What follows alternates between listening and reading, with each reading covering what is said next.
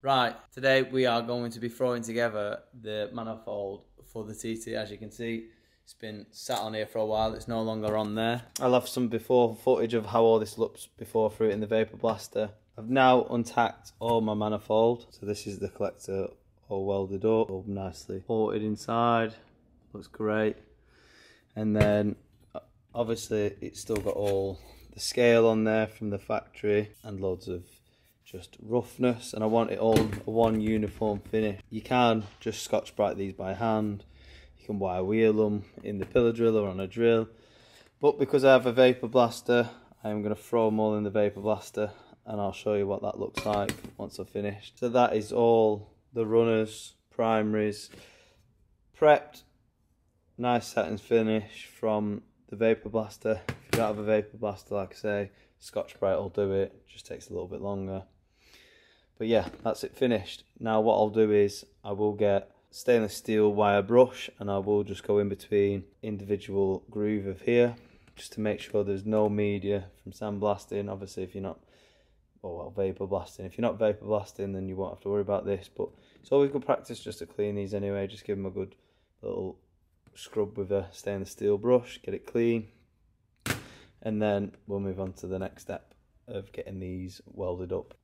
I've just got one of these, well, two of these welded up, two of the runners.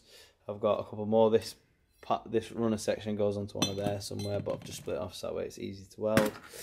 Got my positioner and whatever set up and the tripod, so I'll get filming a bit. Yeah, it's just easy just to split it off. This is it in the positioner. This was just a test piece before I started running through them. Getting full penetration. Really hard to see. The full pen's there. This one turned out even better. Swapped to a pull setting, and once that's cooled down, I'll go over everything. So yeah, trying to get these knocked out. So let's throw the camera on the tripod, get some footage of me spinning some of these welds off, and once they're all done, we'll have a look at how I assemble it and put it together.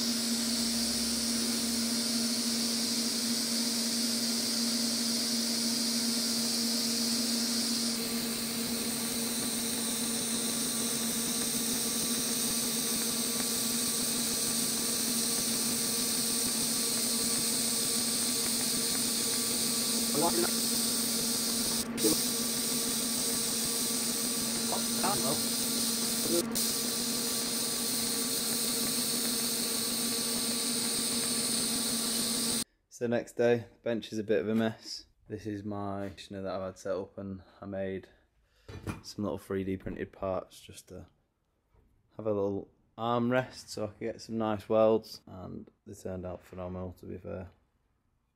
It's amazing what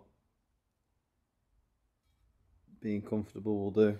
Super happy with these. So I'm just going to do this first weld. What I do is, and what I'm pretty sure everyone does, is weld everything to the collector. So I'll weld all the way around this, and then I'll do whatever I feel what I want to get round next. Do that one, and then when they're all ready to go, I will bolt this down to my heatsink, and then I'll weld all the flange welds together. Always bolt this to a turbo, another flange or something, because these just love to warp. You'll weld this and it'll start to pull it. Even though it's here, it will pull this flange and it'll warp it, and you'll end up having a bad time. So try and always clamp stuff together if you can. I'm going to get this welded up and then get this next section, however that goes in. Hold it on the piss, but use a tiny little bit of fettling, but it's good to go. Not really film much of this because I'm wanting to just get it done. So I've got all three runners welded up, and they look mint, to be fair. This last runner's ended up short though for some reason. I have to either cut it up or just remake it. I need to see what I've got and to see whether any bits need adding. Looks mint though, well happy with that. So when I connect this up to here, I'm ending up a little bit short now. Not sure why, it all fit up nicely. I've decided I'm just going to add that little piece in, weld that on. I'm going to take a measurement, cut it, weld it. This is my tubular manifold, all welded up.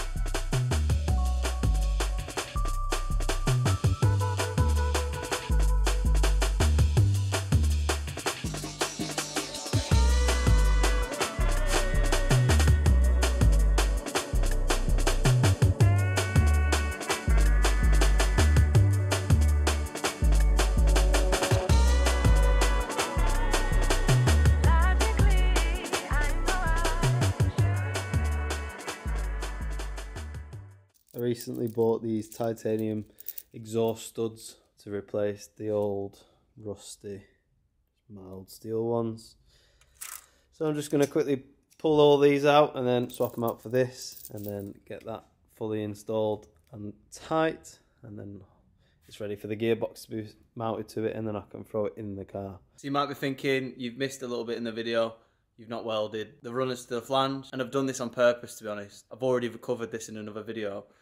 There is a 40-minute long video on the channel already that I posted on my Patreon. Still need to get around to doing that, but I've not really had the time. I will start covering more in-depth videos, but I don't know, to be honest. I might just make them and throw them on here and try and get this channel to grow as much as I can. But equally, that video is already up on the channel. And yeah, like I say, it's 40 minutes long. Skip through it, find the bits that you need. All my settings are in there to what I weld a flange at. Some little secrets that, you know, work for me. They might work for you as well. So that video is in the link down below. The double nut method. Put one on, tighten the other one down to it. There we go.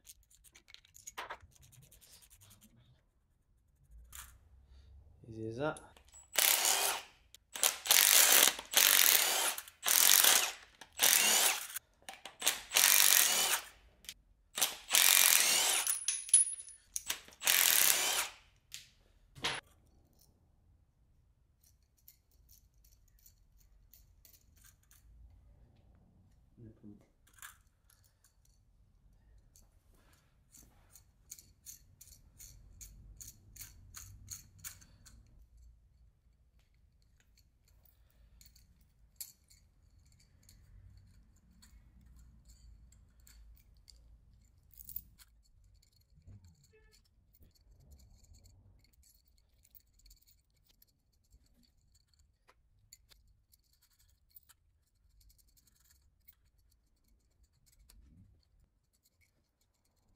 So that's the tie stud and nut kit installed on the engine. So I'm just going to quickly pull off this blue pater's tape, masking tape, whatever that was stopping the valves from getting anything inside or whatever.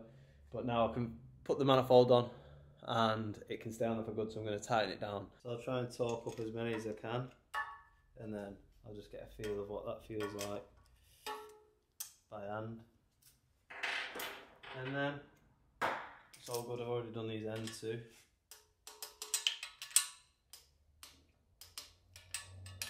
That one done as well. So the torque wrench set to 18 foot-pounds.